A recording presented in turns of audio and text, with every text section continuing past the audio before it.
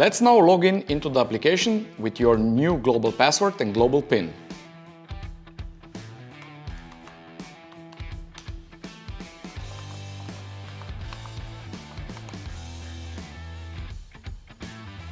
You will be greeted by the main screen of the application, and the first step you should do is go to Settings, Preferences, and set everything accordingly to your wishes.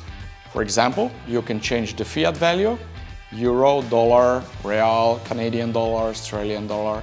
Many options are available. Then you can switch the theme.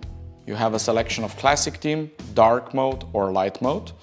So let's switch to dark mode, for example. And languages available offer you selection of Mandarin, Slovenian, German, and English.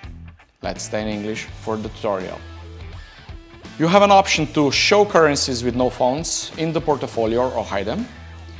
Check for updates, which we certainly recommend you do automatically. Enable or disable the advanced mode, which offers options available for advanced users. Warn you if the BC Daemon is not running. Again, BC Daemon is used for communication with third-party websites and applications.